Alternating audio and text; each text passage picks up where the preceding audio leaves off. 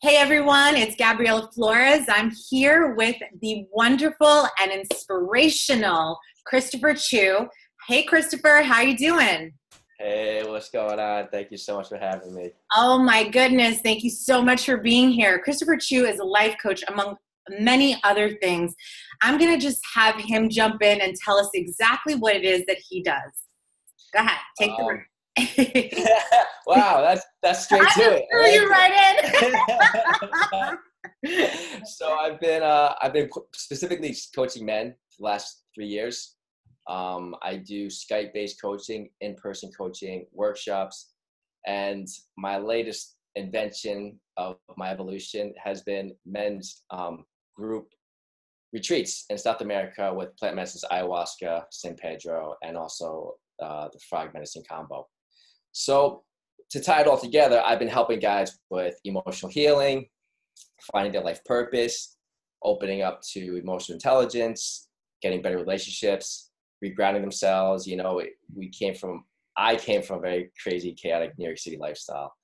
And Ooh, yeah. yes, a fellow New Yorker. That's right. I'm still in the crazy concrete jungle. I'm definitely finding spirituality and trying to keep I call it the Zen in the concrete jungle, right? Is actually one Mhm. of the most challenging things. So why don't you tell us a little bit about, first of all, thank you so much for what you do, because I'm a life coach for only females. Sorry, guys. And but that's why we have Christopher. And I know that in our society, it's actually very harsh and challenging to be able to open up, right? And to be able to be vulnerable, right? Isn't that a challenge in itself? So how did you get into your lifestyle? So I'll start off from where I just left off. So I worked on Wall Street for 8 years, and that was after Binghamton, where I was good friends with your sister. And that was Glenda. yeah, like Glenda, shout out to you. So that was the beginning of the whole chasing the American dream, the illusion of it. And, I come from immigrant parents. My dad's from Hong Kong and my mom's from China. And I grew up in New York, and I was brought up on values of make money, hustle, make it rain, and just get money. And that's it. And that's your job and career. And like, don't worry about passion or impact or service or your talents. And so, yeah, I just took that narrative to heart, and I was a good boy, good son. And I went for my MBA and at Baruch and did that at the same time. So at the midst of all this, of chasing that, I suffered a collapse lung at age 28, 29, and that was during the financial crisis of 2008. And that was pretty much the wake-up call.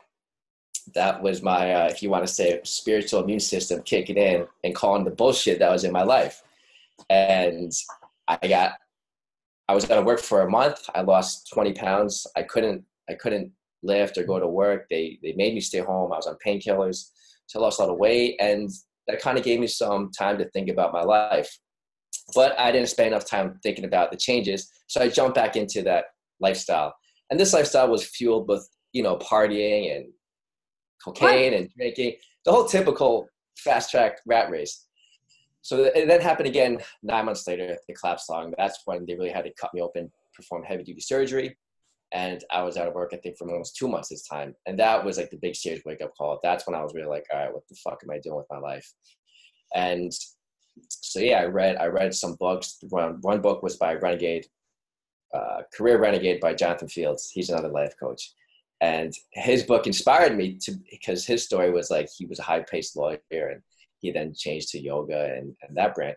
And that really inspired me, planted a little seed in my head. And I was like, wow, there's someone else is doing something like that. That story really resonated with me, that I don't need to just chase money. I can have a more fulfilling life.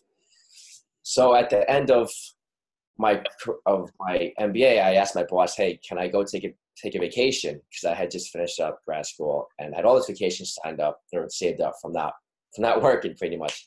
And I just started getting into Muay Thai, which is Thai kickboxing. And that's Amazing. why I love it. That's why I'm here in Thailand. So I came to Thailand for 1 month of vacation. It was more of a training vacation. I went to different Muay Thai schools in Bangkok, in Phuket, and the beaches, and the mountains of Chiang Mai in the north. So for 6 weeks, I just trained Muay Thai at different gyms and got ingrained with Asian Thai culture. And this is the trip that I then found my future meditation teacher. And that's the first time I tried meditation. And I was always curious about meditation, spirituality, but I never had any time or anybody to really dive into that when I was in New York. So one of my mentors brought me to my meditation teacher, and I tried it, and I was just like, I felt something in that meditation, and I'm like, I need to come back here and explore that part of life and the human experience. So I went back to New York, and that's when I was like, do I really want to continue going down this path, this empty path? And I read the book 4-Hour Workweek by Tim Ferriss, which I'd highly recommend your viewers to check out.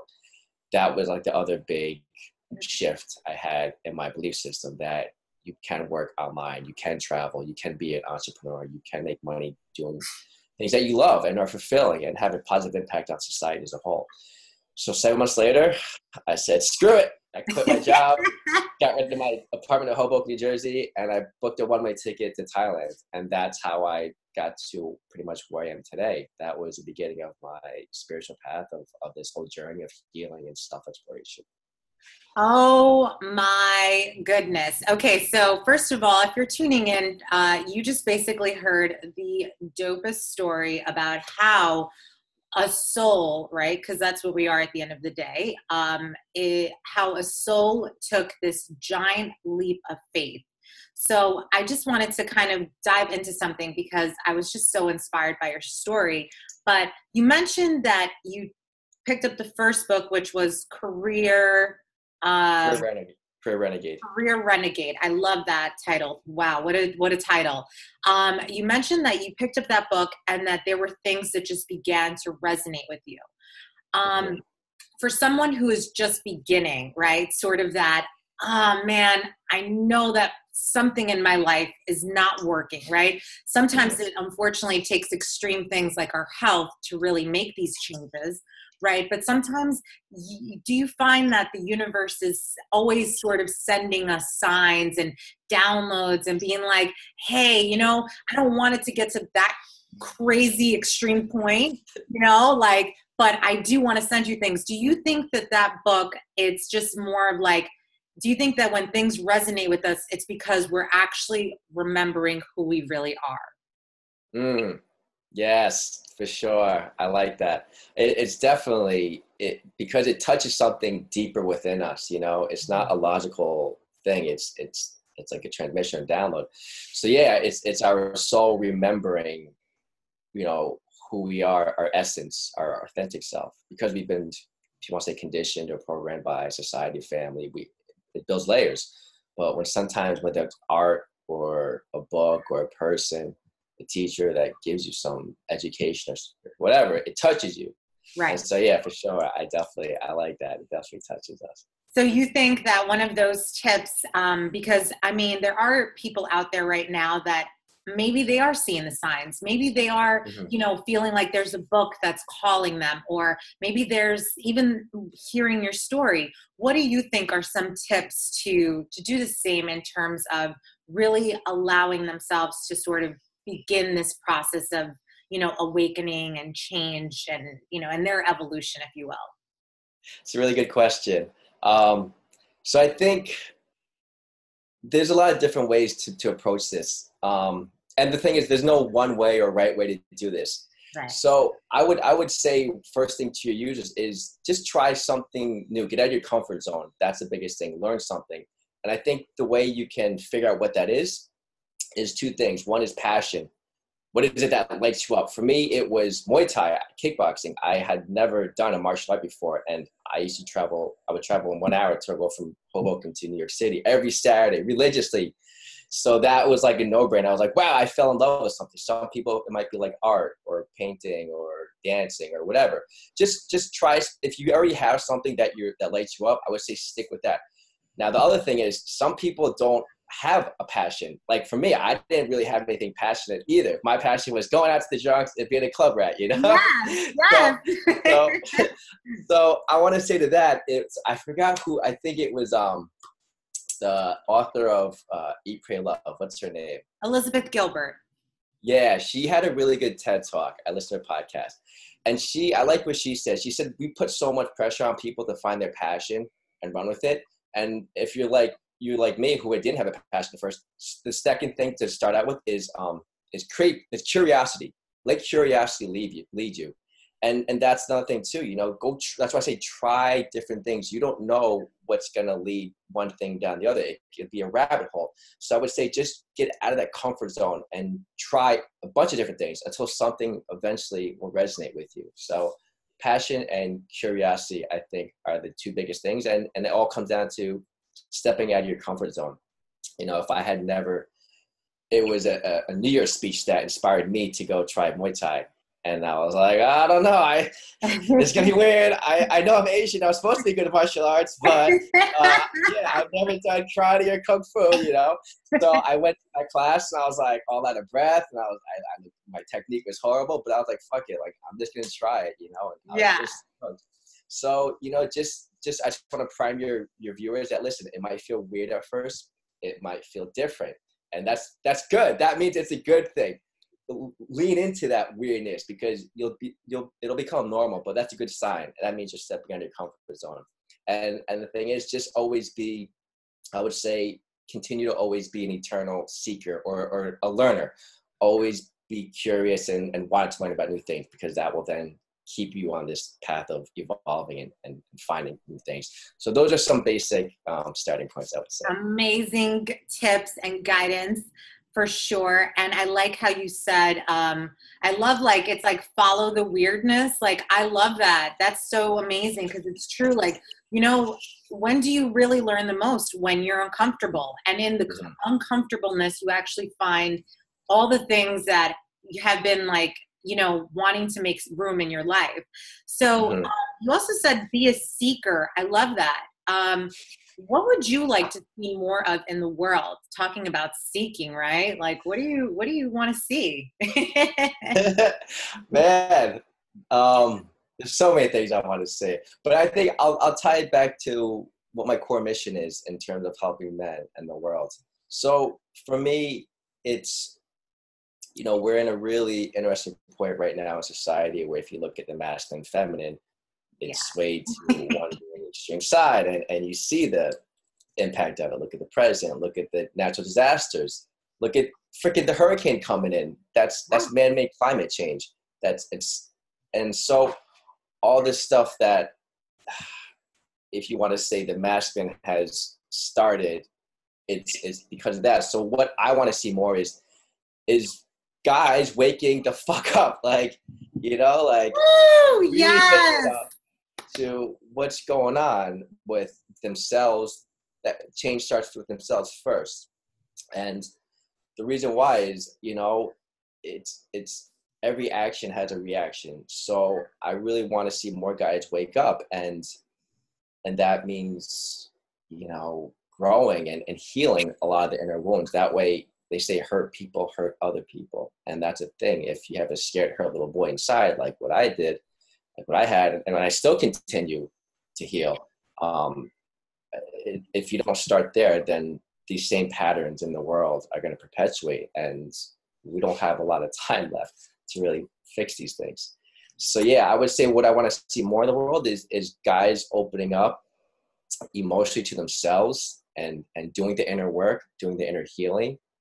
And that means also opening up to their brothers, their friends, other men, other support groups, because guys trying to do it alone, it's not going to work. And I also want guys to open up to their partners, to their friends, to their loved ones, to their kids, to their employees, because when you take off that stoic mask or whatever mask we hide behind, that's when we can have more of this love and understanding and empathy and compassion in the world where relationships are healed. So that's would be the biggest, and that's, like I said, that's what goes down to my coaching. That's why I want to help as many guys as I can, because that's someone who I wanted to look, that's someone who I was seeking when I was first on this path, someone to show me the ropes and they shape me and give me guidance. And so, yeah, it comes down to men taking responsibility. That's what I want to see more in the world. That is beautiful. And what a mission. Very, very empowering mission. I know that a lot of guys, like I have a ton of guy friends who just, it's what really is the deal? You know what I mean? Like I try to get it down to a science because I'm like, I have a lot of guy friends. I have a lot of girlfriends and things like that. My clients, the reason why it's only female is because I think we male, females, I don't think it's that we're competing or there's no versing. I think they want, they want it to be that way because then we'll figure out that we're all just from one source and that's the essence of love, right? The unity. But what do you think it is that really stops us from being like, hey, at the end of the day, I am a human having an experience here, and I need to just, show up as my vulnerable self and show my challenges. Why do you think the masculine, right, tends to, obviously conditioning and all these things, right? But why do you think that's still an issue till this day, even with all of the changes and the awakenings and like that? Why do you think there is still that resistance? That's a really good question because I've been that's kind of like what I've been studying in terms of how helping guys. And I would say a big part of that, if you want to look at it in a historical context, is the Industrial Revolution. I'll briefly just talk about this real quick. When guys, if you look back at ancient civilizations, indigenous tribes, say look at Africa or like New Zealand, Australia, the Maoris, even Native Americans, they had rites of passages, the hero's journey, where they take boys and they initiate them in the wilderness with ceremonies, and then they usher them into manhood, into what real manhood is, which is emotional, not just physically being a man, but emotionally opening up that heart, and that's what a real man is. So back then, you had a tribe community raising a boy as opposed to a single mother or a single father raising a boy like it is today. So back then, you had grandparents, you had healthy role models for little boys to look up to, grandparents, uncles, cousins, other male figures. What happened is when the Industrial Revolution came, husbands and fathers were sent to the factories. So the bonding that happens between a father and a son, it got broken. And you look at teachers, how many teachers are men? It's a minority. So most boys are being raised by women. Now, I'm not saying that's a bad thing, but what I'm saying is in order to raise a boy to be a man, that has to be done by a man. It cannot be done by a woman. And like I said, I'm not trying to put a sexist spin on this. I'm just saying this is the hard cold facts. So what happened is you have society that's a fucked up society with unhealthy male figures. You have basically little boys who are grown-ass men who are such as celebrities, such as politicians, such as CEOs. These guys who are making the money and whatnot, these are the eyeballs, the attention little boys go to. And I'm like, wow, that's a healthy masculine guy. And it's like, no, it's not. It appears on the outside.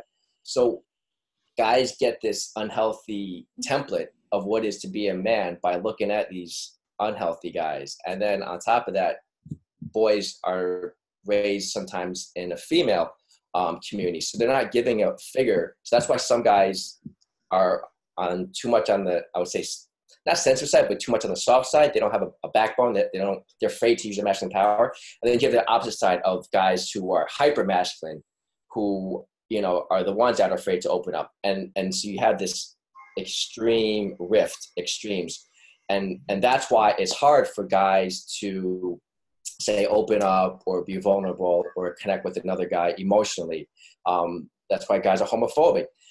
So you have all these on a general level. It's because we've lost these initiations, heroes journeys. So that's why guys there's not life coaches teaching this stuff in high school. They're teaching us bullshit subjects like thank you.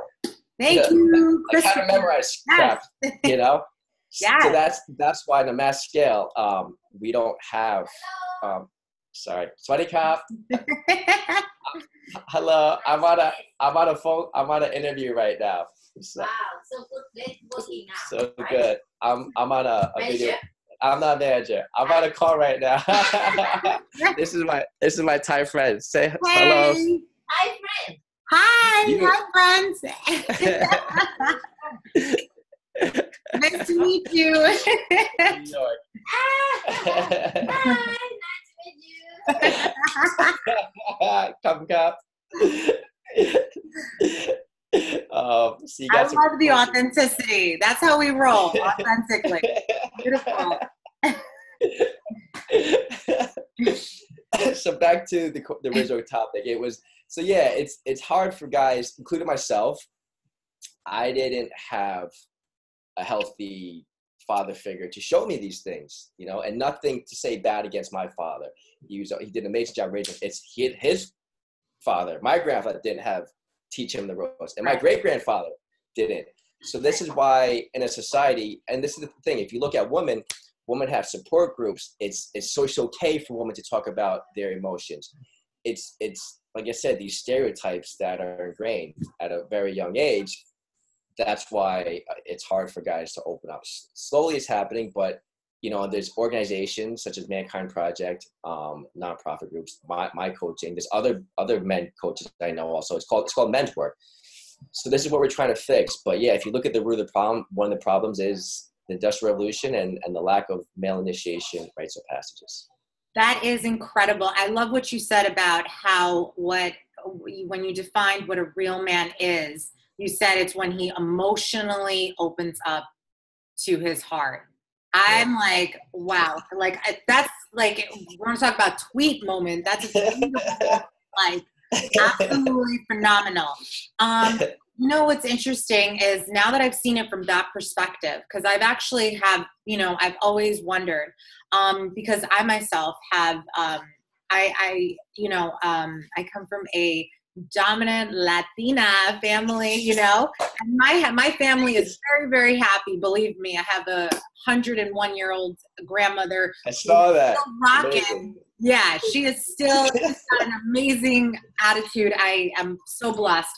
But I do find that culturally speaking, right? I'm American, New Yorker, all that good stuff. I find that it's actually still, shunned upon to talk about your feelings, right? Like somehow, like if you don't talk about it, they mysteriously go away. Like it's just like, oh, there they are. Okay, we'll just brush them underneath. We don't talk about our feelings, So I myself know that in the process of having to, be vulnerable. So what I think is interesting is that even though we men and women have different languages, right, and different ways of viewing things, I really think we're all still uniting in a pressurized society that's basically pushing us all to be strong. And strength maybe is defined in don't talk about your feelings. Maybe strength is defined as just keep going forward and just you got to keep making the money and don't let anyone know that you're weak, right? Yeah, man up.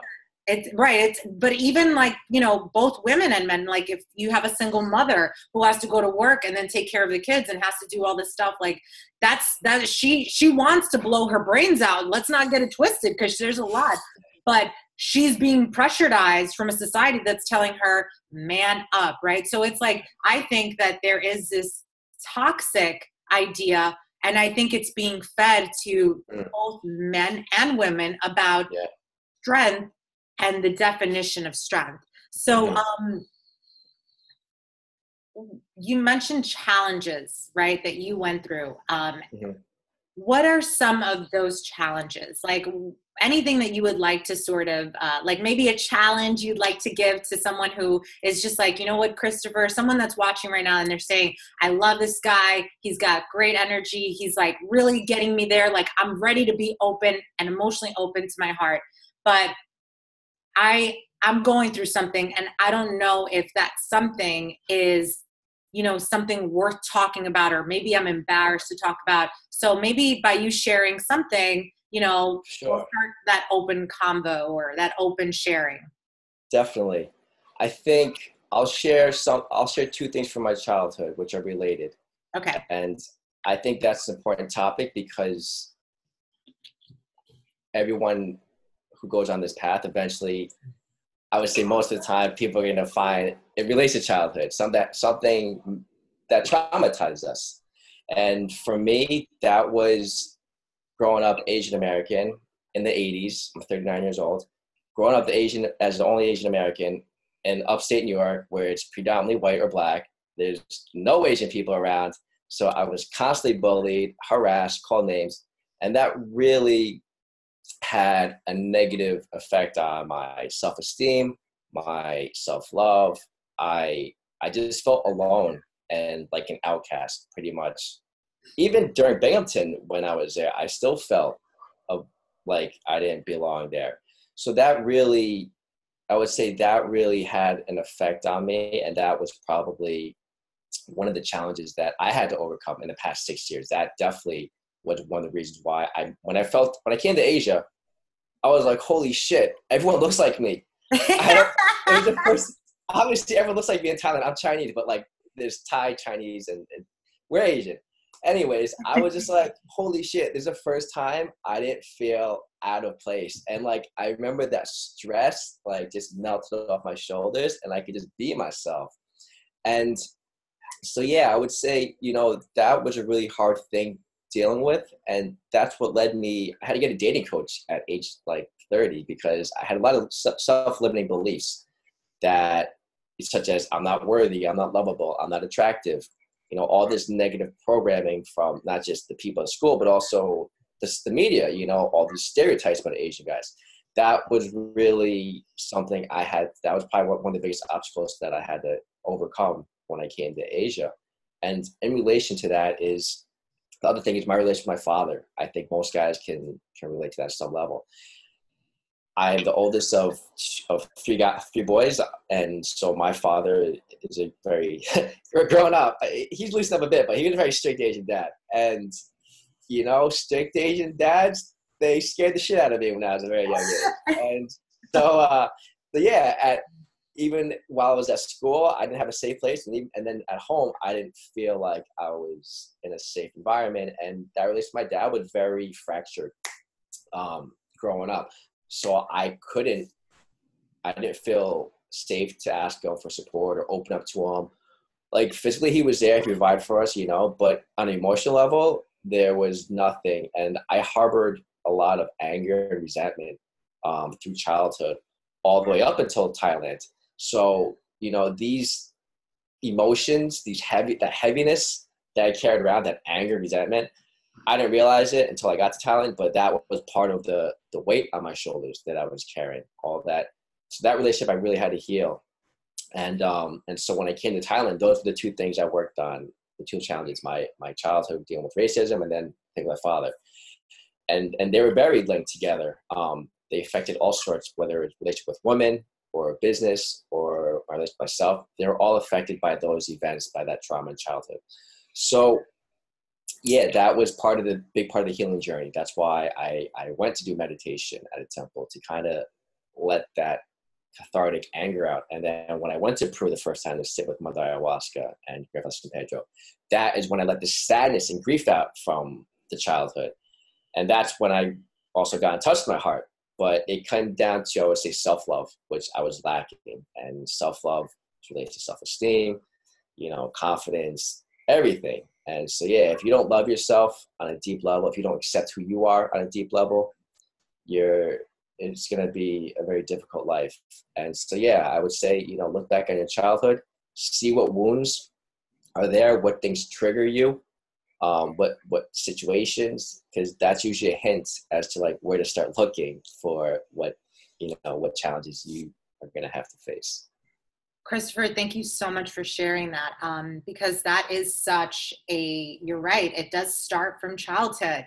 And shout out to the parents who are doing the best that they can. I mean, yes, definitely. Because I feel like we are very fortunate and lucky and blessed that we live in a society now where we can go off and find our hero's path, right? To awakening ourselves, becoming better, like, I don't think our parents had that luxury. That's why, you know, they didn't have things available to them the way that we do. Like, so, you know, shout out to that, and amazing that you were very vulnerable and open through your process. You did mention Mother Ayahuasca.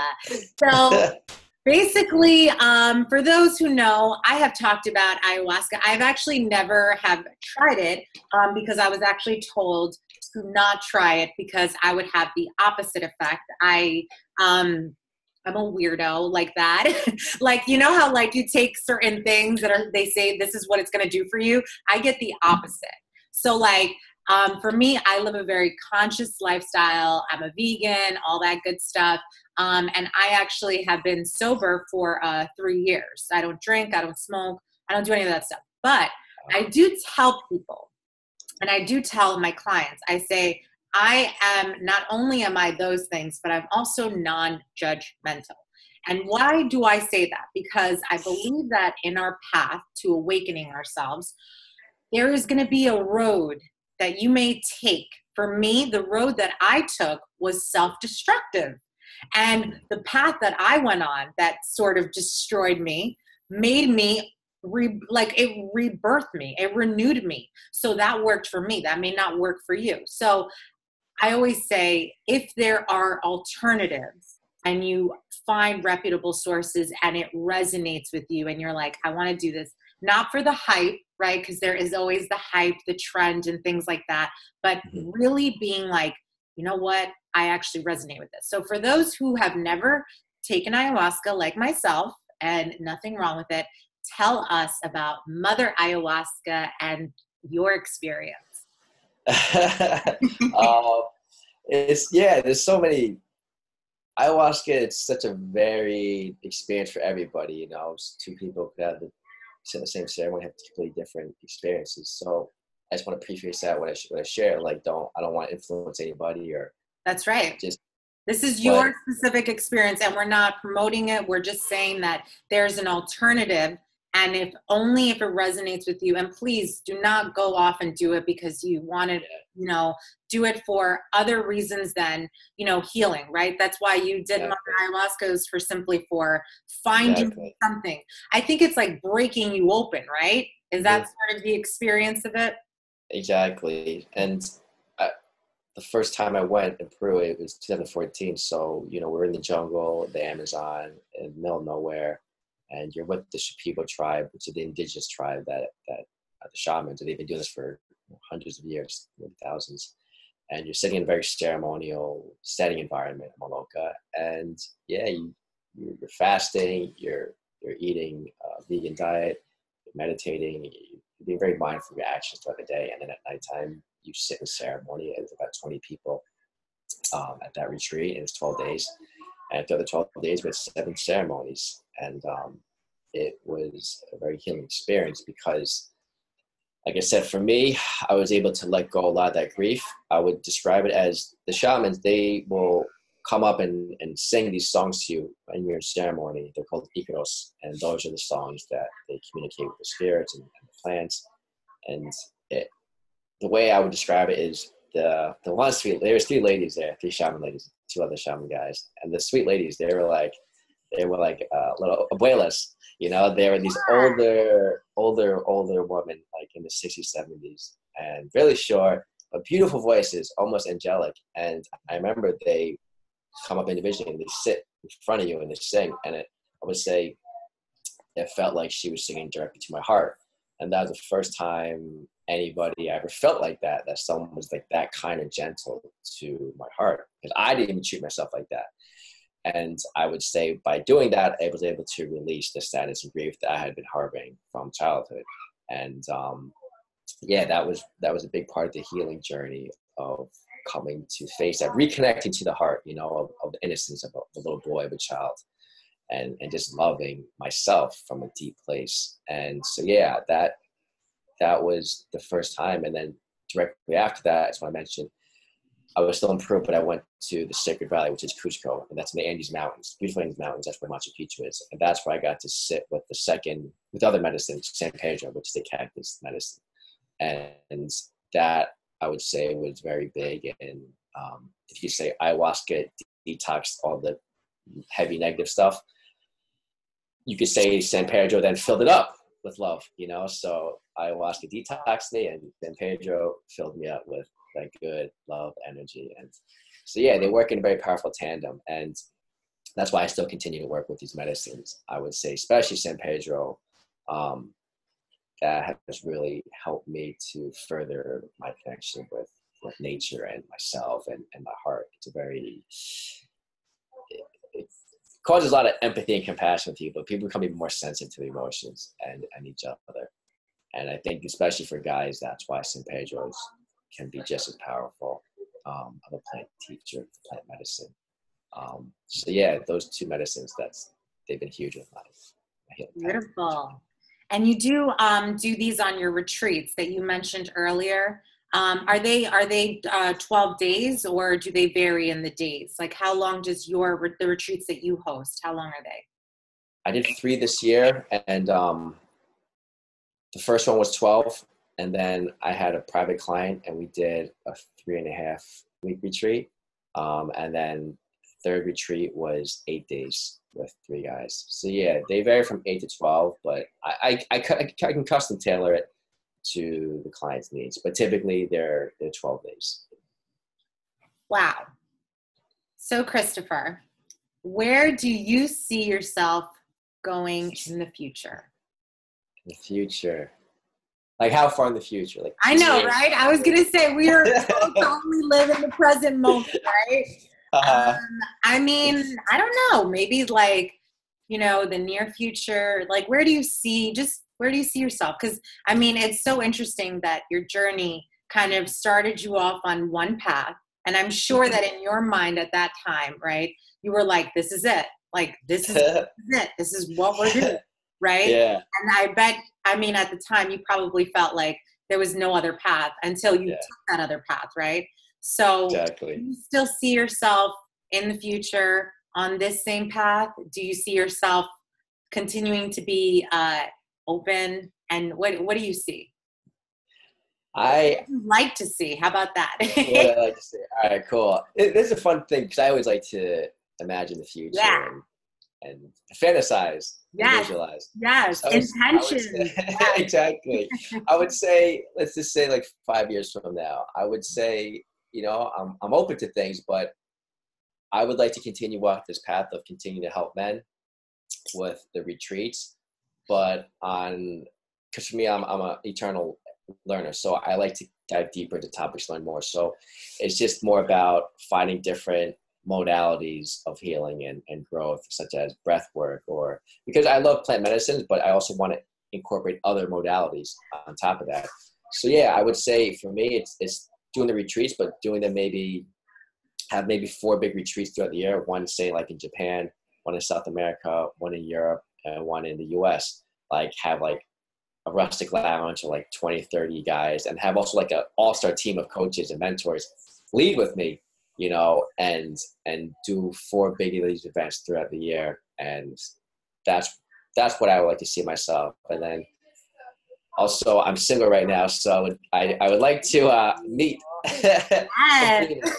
So that's definitely part of the plan, is to have somebody that's on a very similar path, that is a healer or a coach or some kind of teacher that's really on her mission and her purpose, that enjoys traveling and is open-minded and wants to grow and be in a conscious relationship.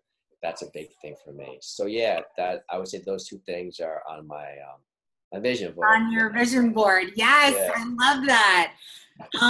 So it's interesting. You did mention you're single. Ladies, if you are watching, not only is he emotionally open and helping the guys out there for all women, okay? Because it's like, yay, Christopher is a hero, okay? So what exactly would you like to share, something to the audience that is of great value? So you mentioned about being single. What about those who are like in their process? I know that some people hate being single because they're like, oh my goodness, especially when you're a healer or you're spiritual or you're opening up, right, to this brand new world.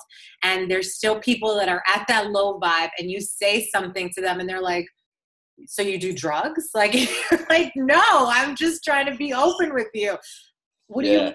You're being open? Like, like, so what would you say as, to someone who, because I know that the single journey, people don't realize that people think it's like, oh, you're free, you get to do whatever you want. And it's like, yeah, you're right. But there's also that part of us that is really trying to say, like, I'm doing the work for self, but I also am making the space for more love, right? Mm-hmm. And so what would you say to someone who is single or maybe is in a relationship and, just someone who is trying to make that sort of space for more love? What would you share, that would be of great value?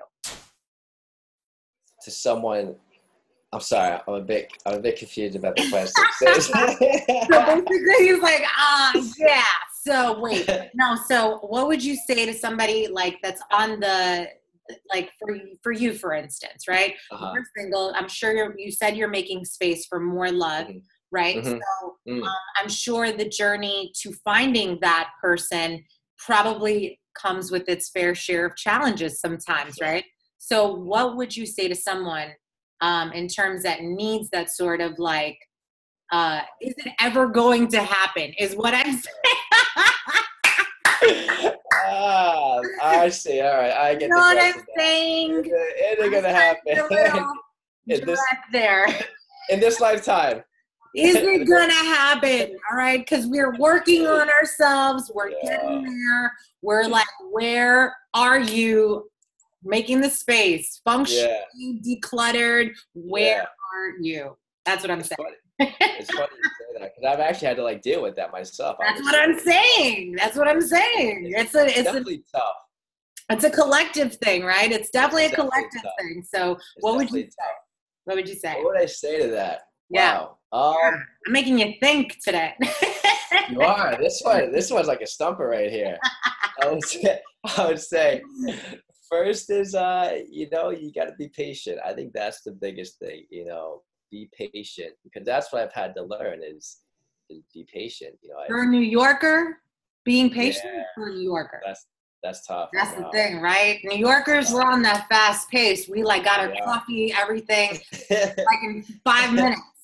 You know what I mean? Exactly. Even when we're ordering our coffee, if you're not fast enough when you're ordering your coffee, they be looking at you like, all right, next person. You know what I mean? So move it. So patience, right? Patience. What if people are like, I've been waiting for so long. Where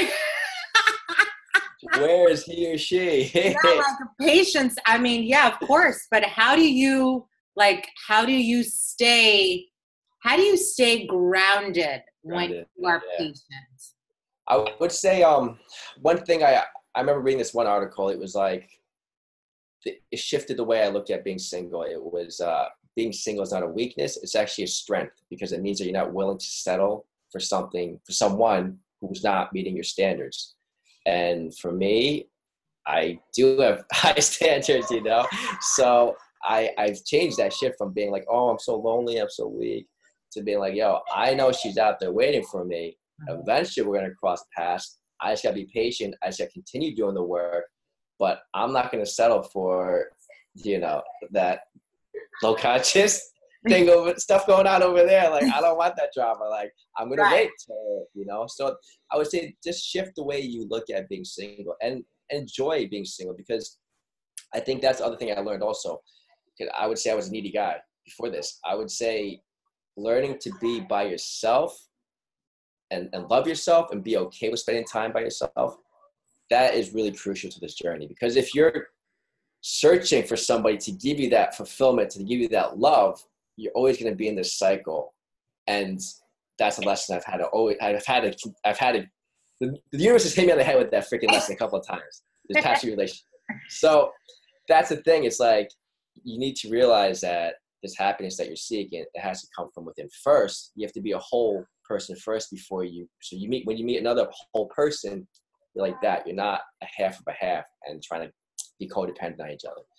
So those are a couple beliefs that have helped me, that I remind myself when sometimes I'm feeling like, I see a cute couple over there and I'm like, I want something like that, But yeah, I trust the universe that I'll meet the right person. And the thing is, I look back these last 6 years, I've met some amazing women. And, like, yeah, I'm really lucky. And like, I feel blessed. So like, just thinking about them.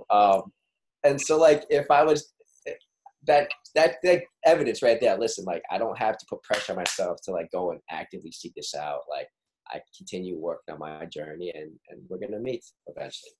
So yeah, patience, have self-love and trust the process. Amazing. Wow, Christopher, totally amazing. Thank you so much for being part of this interview. You are phenomenal. I'm sure you get that often. I know that so many people will be inspired by your story and by your journey. Do you want to share to the audience your website and how they can get in touch with you? Sure. Social media. You can find me on Facebook first. My personal page is Christopher W Chiu, Chiu. Just send me a message just so I know who you are. 'Cause sometimes I get really crazy looking profiles. I'm like, how did this person find me? And then my two public websites are ChristopherWChiu.com. That's CHIU. And the other one for the men's retreats, heroesjourneyexperience.com. Those are the two ways to find me there. And then also my Instagram, which I've been working on. I'm going to blow it up soon. It's Christopher W. Chiu as well. So those are the four main things. I also have a YouTube channel, but you can find that from my website as well. But yeah, social media, that's what that's how to get a hold of me, find out what I'm up to. I always like to share content that helps people, inspires people, educates them, especially the guys. That's like really who my content's for. So yeah, just connect with me and ask me questions, because that's how I can find out how to help people. So, let me know what you need help with, because that's what I'm here for. Amazing. And we really appreciate your time and the space to provide all of your healing out to this world, because this world surely definitely needs it. I'm so grateful. I hope you guys enjoyed this. I cannot wait for you guys to check out more of Christopher. I know that he's got a lot that he's going to be doing. So I'm just super grateful for your light, and just keep shining and rocking. Thank you. Thank you so much, everyone. Peace and love.